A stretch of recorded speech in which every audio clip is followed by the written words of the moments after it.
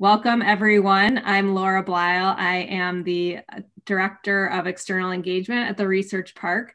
As everybody knows, this has been a unique year, and it's allowed us to change our programming up, but in some ways, it's also allowed us to reconnect with some of our favorite entrepreneurs over the years. So I don't know if Zeba knows this, that she's one of our favorites, but it's been a long time, but she's one of those people who's somewhat unforgettable. And so we connected over LinkedIn, and I've had the opportunity to watch her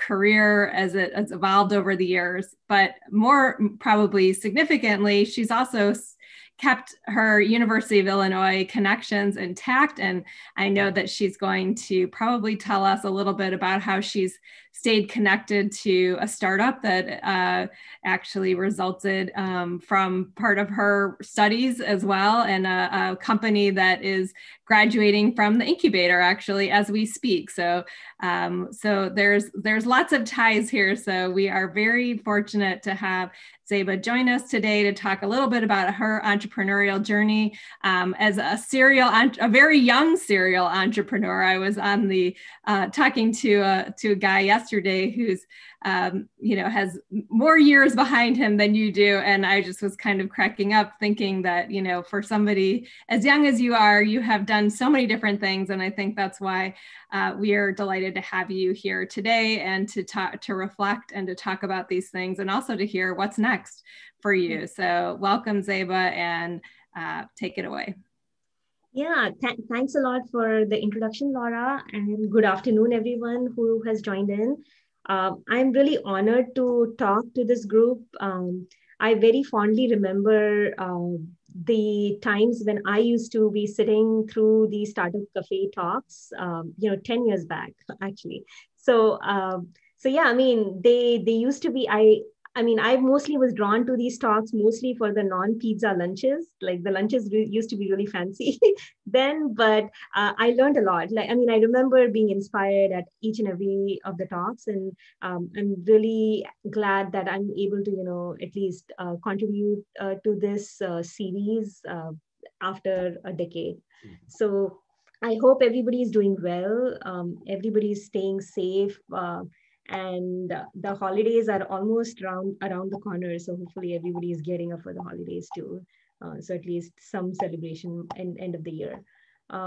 So yeah, today my plan is to just go through my the last 10 years of what have I done. I call it entrepreneurship comes in all shapes and sizes, because I've sort of I would say dabbled into a lot of things, and tried a number of different things. So I'll talk through those, and I'll actually come back with lessons that I've learned so far. So yeah, before I get started though, I just wanted to introduce myself and where I come from.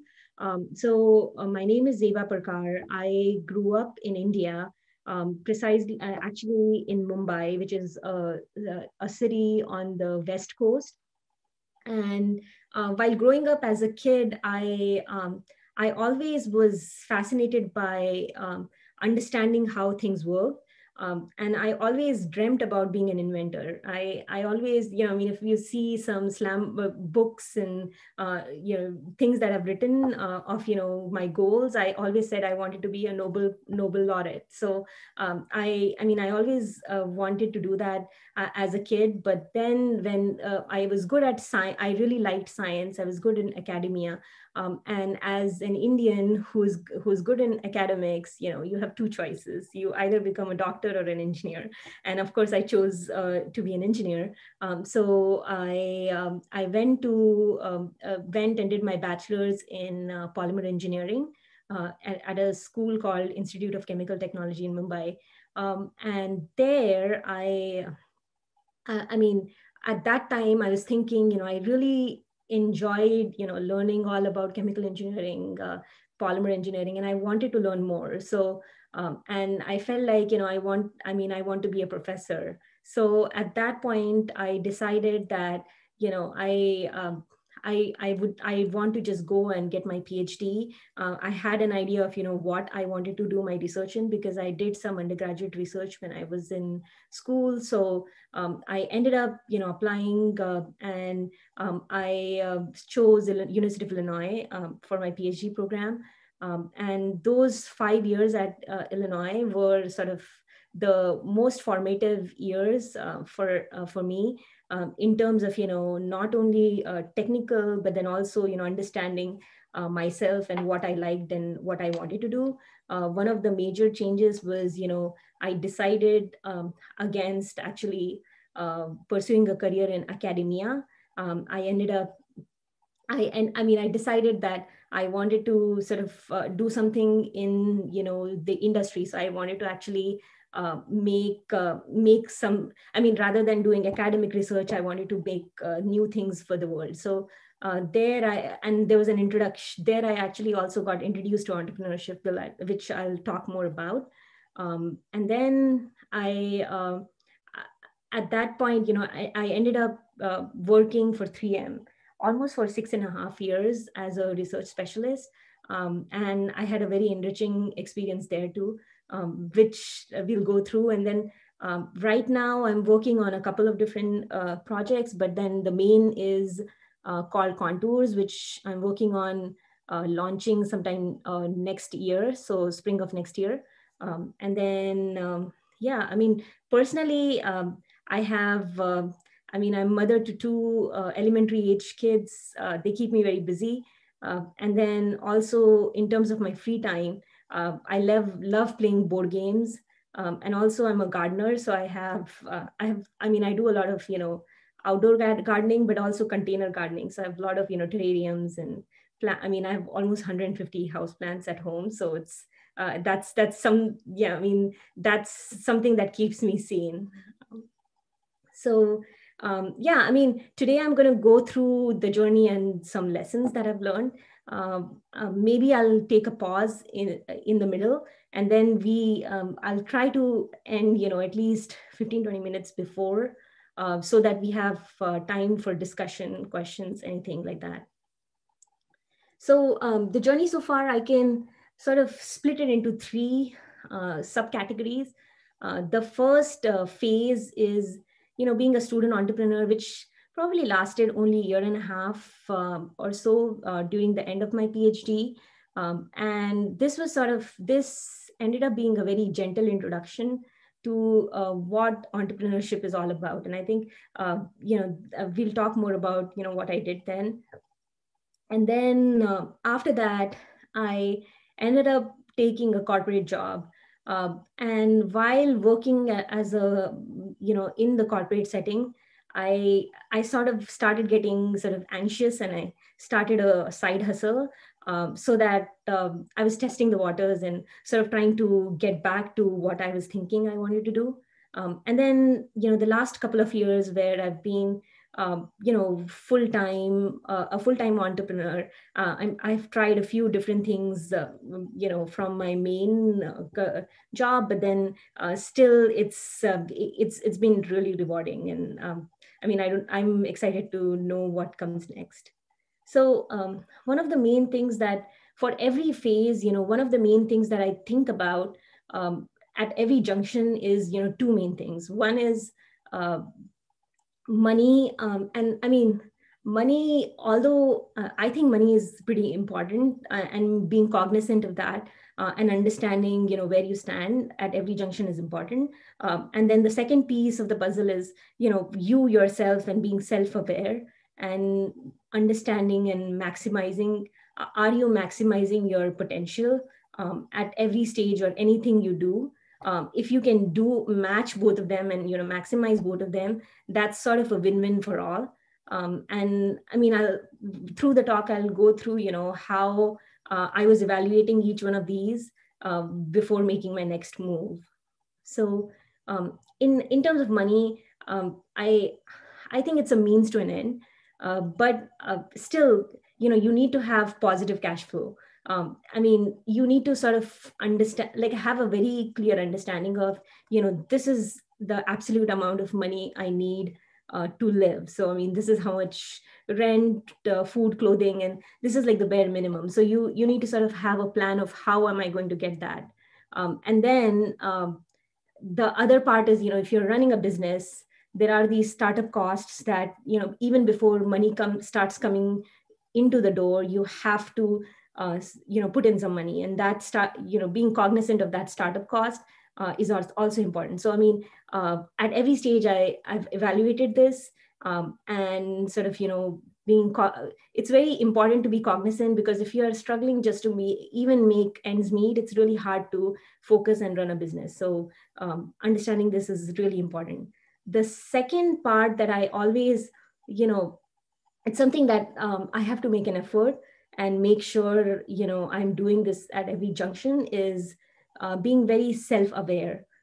So self-awareness is important, because you need to be cognizant of, okay, what is my motivation of doing this, and why am I doing it? Should I be doing something else rather than doing this? What is this a good fit for my skill set? So being very aware of your strengths, your weaknesses. I like this concept of founder startup sort of fit. And I think you need to be sort of cognizant of that, okay, is this something that, is this something that, I can bring a lot to the table? So for me, I think what I have been doing and being very cognizant of is being able to slow down and think through things, and trying to build that into your weekly schedule. So I know it might sound cheesy, but journaling definitely helps. Basically just keeping like half an hour a week and making sure you're on track and you're doing what you really set out to do. So yeah, so the entire talk will be contextualizing these two concepts while also talking through my journey. So at Illinois, I had a really, really good time. The last year and a half, I sort of stumbled upon this idea of, oh, I could actually start my own company. And that happened, and I was very fortunate to be involved in two startups, one of which was ATSP Innovations, which just graduated from the research park.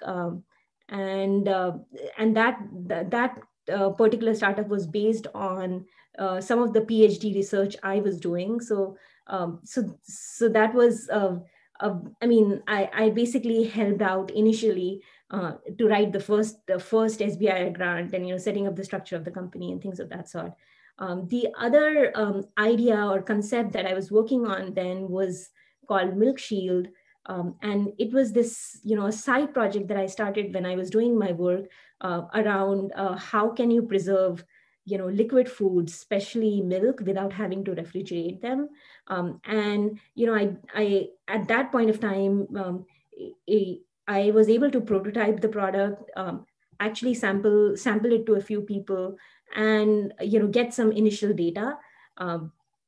And through this experience of both the startups I was involved in, one of the things that I discovered was I really enjoyed creating something from nothing. So in both cases, it was the thrill of identifying a problem and then solving that problem, and then being able to think about how can I help somebody else to get that problem. Also, through that experience, I was able to meet a lot of student entrepreneurs. There was this community of really creative students out there. And I was really inspired by all of them, and I felt like, this is the path I need to be on. Unfortunately, at that point of time, of course, I evaluated the money and the maximizing your potential. Of course, I was a graduate student, had no money. And there was another convoluting factor, which was, the immigration, which I was an F1 student, and trying to work on your startup was not trivial. So at that time, and also the other part was, I figured I was very good at, making things, but I knew nothing about how to run a business and how to actually sell anything. And I felt like, there were a lot of mentors and people that were helping out, but I always felt like, I need to sort of, actually I'd never worked, right? I mean, I from bachelor's, I directly went to a PhD program. So I was like, okay, I need to get a real job and actually just learn the ins and outs of how things work before I actually try to start my own company. So at that time, my evaluation was, okay, this needs to wait, and I need to get out and get a job. So the plan was, okay, I'm going to go get a corporate job and find a job where I can. I get to work with intelligent people. I get a lot of mentoring, and I can move on to the next step. So that's what I did. I ended up going and working for, getting a corporate job. There, it was it's just amazing in the sense that, first of all, as a researcher, I always worked as an individual, right? You might be collaborating with one other person or two other people, but it was never a big team. So one of the things that was sort of fascinating for me is, you have these teams of like 20 and 30 people who are working together. And how does that work? And how do you make sure everybody is on track and you're launching this right product at the right time? I learned a lot about project management. I learned a lot about um, processes, what processes are used by big corporations for developing a product, launching a product, things of that sort. So it was just invaluable sort of training that I got through those 6 years. The things that I really liked my job, but then the things that I did not like was, I was I was not able to get the there was quite a bit, because you're working with so many people. You end up getting caught up in a lot of bureaucracy and politics, which I hated. And then the second thing that was sort of the thing that was not that sort of made me sort of jump the wagon was actually having very little autonomy in major decisions. So of course I could make decisions on my small project, but then when it came to, okay, is this going to launch? There were times when you worked on something for 2 years and it just sort of got killed, and you had no control over it. So things of those sort, wherein you're like, you have no control over your destiny, sort of thing, was sort of bothering me. So I did my again, the evaluation of money versus my potential. um, Money was not a problem. I felt like, going from a graduate student salary to a six-figure salary was it was a big deal, right? So I was able to build up some safety net through that. But then, I always felt like, I was not doing all that I could do, and I did not have much control. So, I decided that I needed to just get back in and start building something from, build something from nothing. So get back into entrepreneurship. And this transition was not very easy. And that turns out that it's really, really difficult to leave a steady paycheck. It's really difficult. It took me almost 2 years to take the plunge. And kept on talking in my head saying that, okay, what if I fail? Like, are you going to ever get a job this good? There were a lot of things that were holding me back. One of the other important thing was, the imposter syndrome, wherein I'm like, okay, you have learned only the technical function. How about you need to learn this more? Maybe you need to go and move around in the company rather than getting out. So there's a lot of self-talk. And I also went onto this tangent of, okay, do I need an MBA? And through this 2 years, my decision was, after talking to a lot of people, was, you don't need an MBA to start a business. You just need to start a business to, just start a business and learn through it, rather than trying to get another degree. So I was like, okay, maybe I should do that. So yeah, after that, I started my next phase which was I was still in the corporate world, but I started a side hustle. The side hustle, when I was thinking about it, I wanted to basically, this was a way of me sort of proving to myself that I can sell and I can run a business. The business does not, I mean, one of the things that I wanted to do was, I wanted to pick something that was not very technical, that I don't have to develop, the product, develop the market for, um, and something that is low investment, both in money and time. What I started with is looking at the e-commerce space and seeing whether I can start selling something online. And one of the things that I came across are these handmade shoes that are made. They are made in India, and I launched it as a crowdsourcing campaign.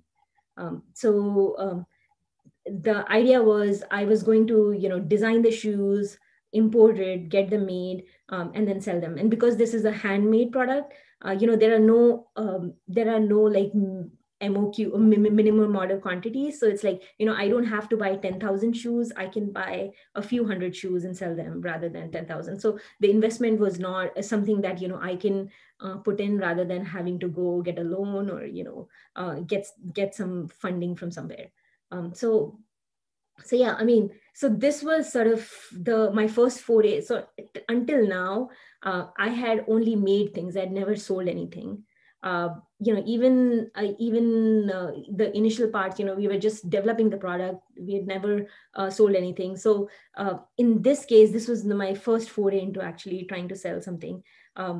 Even during my corporate career, I always used to be very dismissive about the marketing and sales per function, because I was like, why do you need these? If you make a good product, you can sell it, sort of thing. But after this, one of the biggest lessons that I learned was, if you build something, they will not come. That was the first thing that I learned.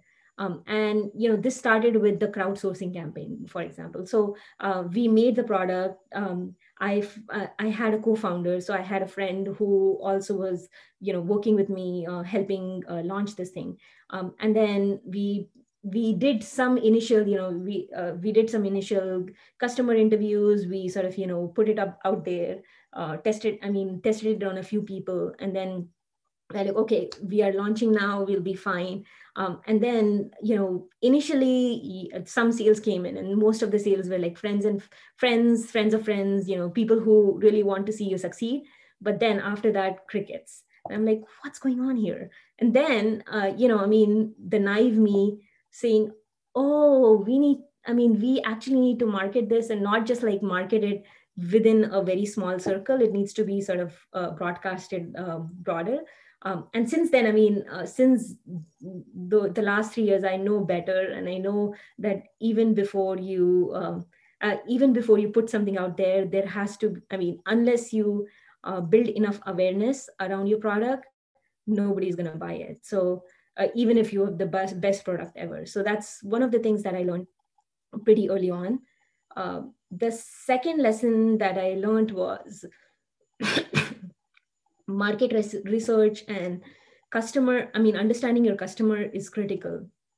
Like it's really, really hard to get somebody to actually come to you. A stranger come to you and pay you money to get something. There is so much competition out there. And granted, I was in a very I was in a not very differentiated field in terms of, it's a footwear. It has some attributes, but it's still, nothing majorly technically different, but still. So one of the things that we had done some initial customer research, but I felt like that was not enough. And we were peeling layers while we were selling these shoes. I wish we would have done more market research before actually launching. But there's always a fine line as to, how much you can do before you launch versus later. The third lesson that I learned while running this side hustle was get in front of the customer. So as we were selling online, you don't see the customer. It's like, somebody came to your website but did not buy. Why did they not buy? You don't know what's going on in their head, versus you actually being in front of the people and actually talking to them. So we realized that we don't understand what's going on. So we started doing a lot of these pop-up shops, and these used to be, of course, on the weekends, because both of us were working full-time jobs. So so yeah, I mean, this was the eye opener, because we learned a lot of we learned a lot by just talking to those 10 people, or 20, 10 or 20 people that we were selling every time. And we learned a lot about what their problems were, and how we could solve them. So uh, so one of the things that I feel like we did really well was listen carefully to the customer, and figuring out how to solve those problems and whether those problems are worth solving. So one of the major issues that we saw in this entire sort of thing was returns of shoes, because shoes are not fitting. Customers customers complaining about not finding shoes that fit them. So um, we heard a lot of people saying, oh, I have to buy shoes from the men's section because nobody makes a size 13 shoe, or I can never find wide shoes in this particular style. So most of the issues that we were hearing were mostly around of shoes not being made for a particular shape of foot. So the last after this, while we were selling these shoes, one of the concept that was born was the idea around being able to make shoes based on the shape of the foot, and being able to size feet. And that's the concept that I've been working on in the last year or so. So it's a high, we are using currently this is the pivot that it's going to be Zakara's, which is the brand that's going to launch next year. But we are using AI to size feet. So based on a couple of pictures of your foot, we can size your foot, and then based on the size, we can make a shoe in an automated fashion that would fit you well. So basically, being able to listen to customers and pivoting is another important thing. So while I was doing the side hustle, I think one of the things that I realized was, it's really hard to run something on the side while so you're working a full-time job, and then you're spending another 4 hours at night trying to build your company. And it was sort of taking a toll on my health too. So finally, after running this for a year and a half on the side, I was confident enough that yes, I can do this. It's not that hard, and I decided to take the plunge, full time.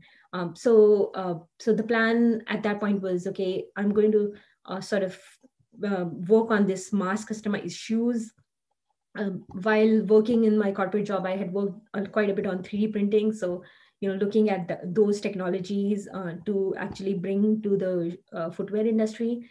And then while doing that, I also started, when I went full time, it freed up a lot of time, right? So now I could do things that I always wanted to do. So I wanted to reconnect with the folks at ATSP Innovations at the research park. So I started, working with them, helping them with more, business development efforts.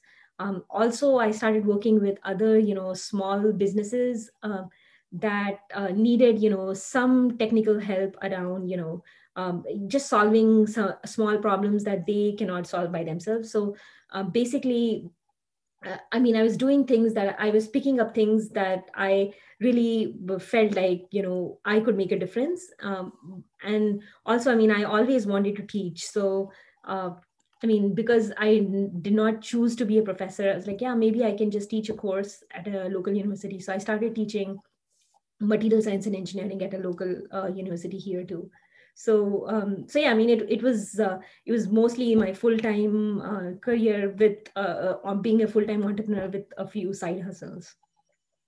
And at this point, I mean, I felt like in terms of maximizing my potential and doing things I wanted, I had full control over that. So I mean, I was maximizing my potential in terms of money front. I had, in the I have, built up a good safety net. And then, for living expenses, I've been able to somehow, do a few consulting things. And then, now that revenue has started coming in through the business, I don't have to do. So, I mean, I've sort of started dropping off some of these and focusing on all the other aspects. So, I mean, in this part of the, in this part, I think the most important thing for me has been time. Like, time is currency right now. It's, everything I do, I end up I end up saying no to a lot of things just because I want to focus and I don't want to move my get uh, do things that are not going to make an impact. Uh, so another last thing that I wanted to bring up is entrepreneurship can be lonely because one of the things that when you're working in a big corporation, you're working with big teams, you have colleagues, you work with like 30 people, you're seeing people every day. It's not the same when you are sort of trying to build a startup with another co-founder, right? So it's like two of you working all the time. Maybe you talk to one or two other people, but not that much. So it was, that transition was kind of hard for me. And I felt like it's something that you have to be cognizant about, and you have to find your network. And for me, my network generally is family, other entrepreneur friends who are sort of in the same thick of things, and you can just have a call with them and talk to them and share some of the experiences that you're having, or the frustrations you're having so far. Also, I've been able to find sort of Enterprise Works does a really good job of this, but we moved to Atlanta, so here I've been able to find a research an entrepreneurship incubator associated with Georgia Tech, which also has a good mentoring network. So I've been able to leverage some of that to help with specific problems that I have face. Another last thing, and this was just for fun, that we started maybe 3 months back, was this I already said that I'm a plant enthusiast. I'm a fanatic with plants, and one of the things that plant lovers generally do is when you're trying to grow your collection, you just trade plants. So you don't have to buy anything, you just take a cutting from your plant, and somebody else has the other plant, and you just trade things. And I felt like there was no good way of doing this in a reasonable fashion, except you have to go to these Reddit groups or Facebook groups and try to find people and go through like hundreds of posts before you find one that you want. That's where the idea of Plant Shopper came about. And here the idea was like, I am not a coder, I don't know how to code. So we were thinking of figuring out a way of prototyping this, and seeing whether it has value to the plant community. And one of the things that I wanted to share with this group is, if you there's this entire movement around low code, no code platforms, which is even if you're a coder, it's a very, very fast way of prototyping, and prototyping a tech product without having to go in and write lines of code. And we used one of those low code platforms called Bubble to prototype this. And I feel like this was a good way of testing the concept, and actually with the real users. and then deciding, okay, is this something that is worth even spending time on or money on? And I think for now we have decided that, it's something that it's a hobby community. We have a prototype up, and people are using it. It's more sort of for the plant community, and we are going to keep it that way, at least in the near future. So yeah, I mean, that that's sort of a gist of my journey so far. I always tell people that find your why. May like A lot of people have different sort of motivations of why they are doing something, and there are a lot of whys that you have. For me, these were some of the whys that I had. And I mean, find your why and work towards that and build something from nothing. um, and I mean, as you can see, this is just the beginning. I feel like I've been only in this for a couple of years now, full time. And uh, I mean, I'm starting to gain momentum. Still have a long way to go. Still have to learn a lot of things. And I mean, feel free to reach out if I can help in any way. I mean, you can find me on LinkedIn. I also blog, so you can follow my blog and see what I'm up to. So yeah, Thank that. you. Thank you so much. Thank you. Do we have questions out there? Don't be shy. You can unmute yourself. If we don't have any questions, I have a question for you. So, can you talk a little bit more about your experience with ATSP and sort of what you were doing? You mentioned that this was some of the work that they were doing was came out of your PhD research, and then coming back to that. Can you just talk a little bit more about how that all happened and what you've been doing with them? And would love to hear that. Yeah. So with ATSP Innovations, the product is the polymer itself. So it's a new material set that's available for high temperature applications. And when I mean, I was trying to be involved with them while also working at 3M, but it was a conflict of interest because 3M also makes a lot of polymer products, and there were a few products that might be sort of competing with this. So I could not. I mean, I had to sort of divest and could not remain sort of involved. So I had. I mean, once I decided, I was not going to work full time, I reached out to ATSP to see if I could help out with, sort of more in terms of the business development. So the last year or so, I helped them sort of.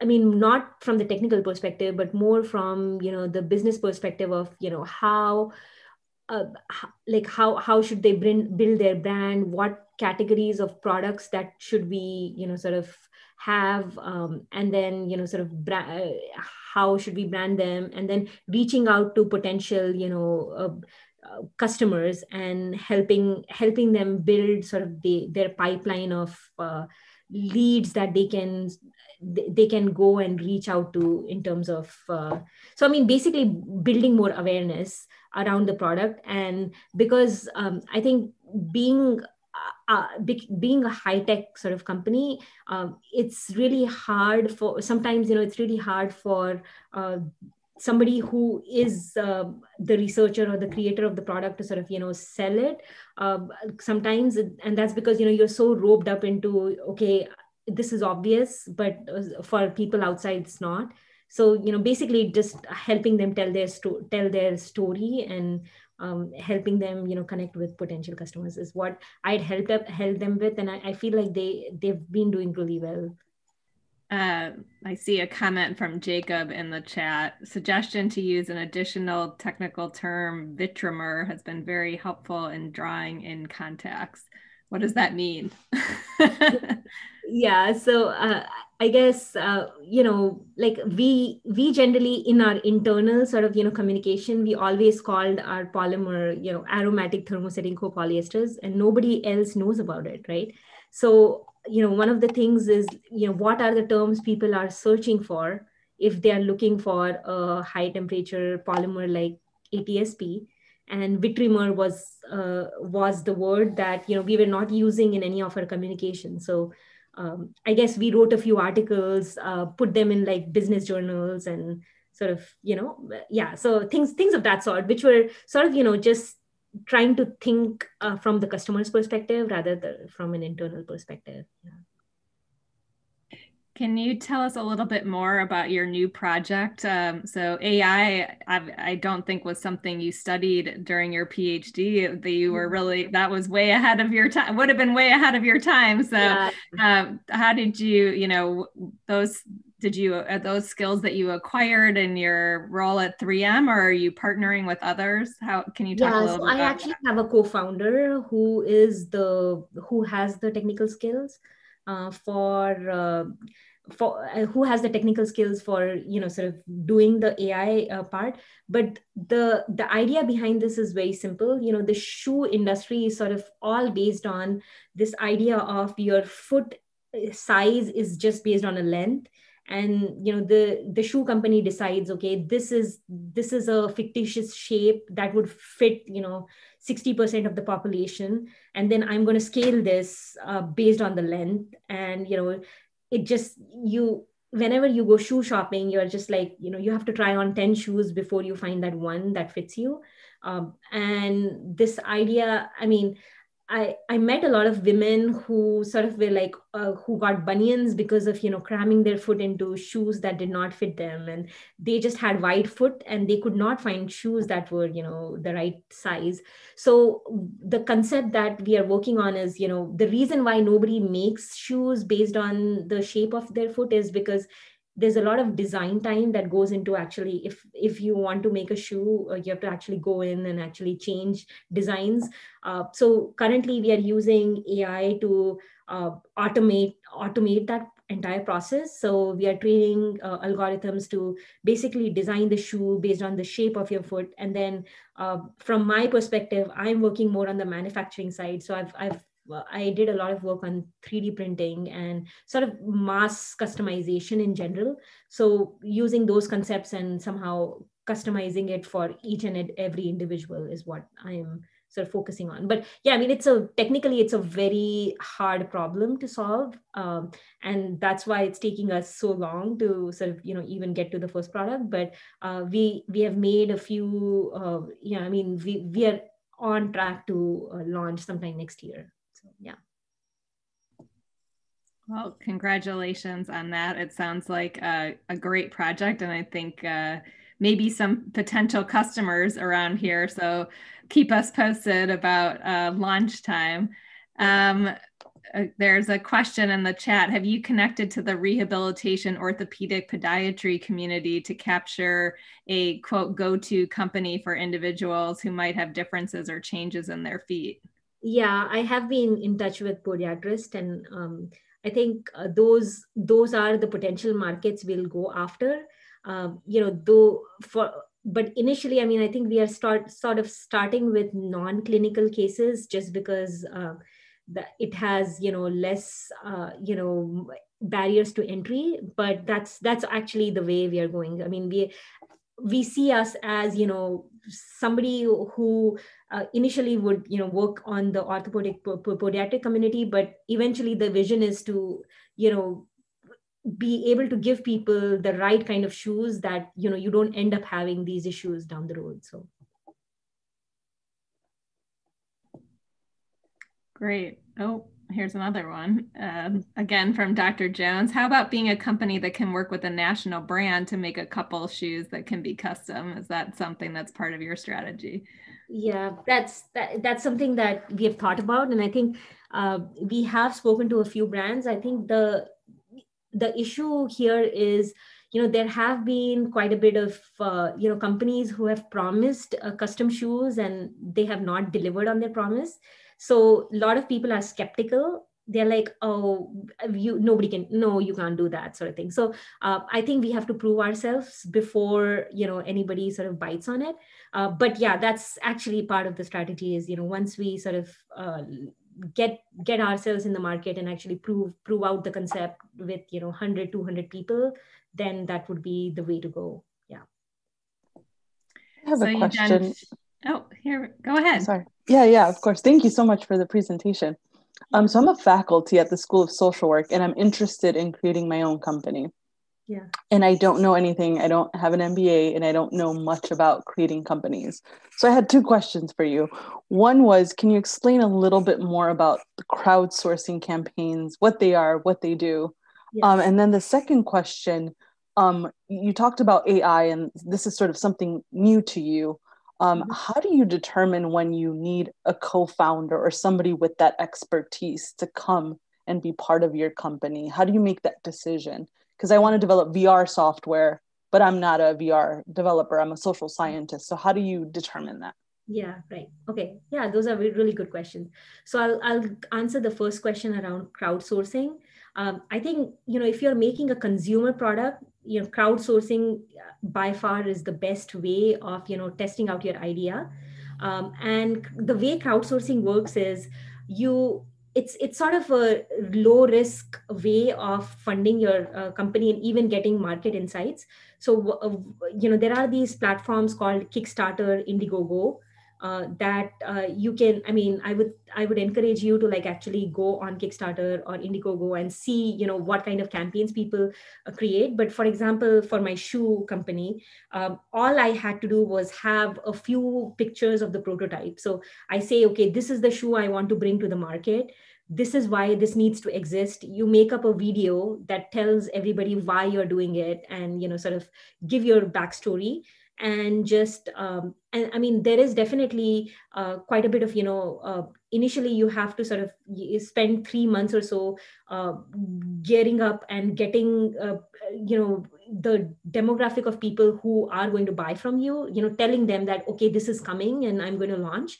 But once you launch it on Kickstarter, for example, you launch a campaign, it's 30 days, and you say, okay, my goal is you basically, depending on how much money you need for launching. If I say I need $10,000 because the manufacturer that I'm working with needs me to put in that, at least order 100 shoes or whatever, right? So that way you say, okay, $10,000 I need to raise, and put it out there. And then there are people who will just pay you to get in exchange of the product at a later date. So you just say, okay, I'm launching, if you pay me now, you will get the product 6 months from now, right? And so there are a lot, so that way, if you get 100 people giving you $100 each, you raise $10,000, right? So it's a way of people prepaying you.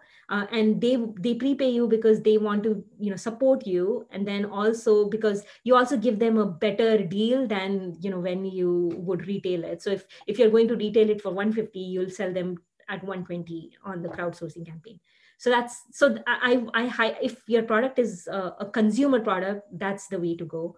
And then your second question about co-founder and starting a company. I think most of the times it's really hard to move ahead in a startup if you do not, you probably will not have all the skill sets. So you might be good at one particular thing, but you, like you said, you don't know much about VR.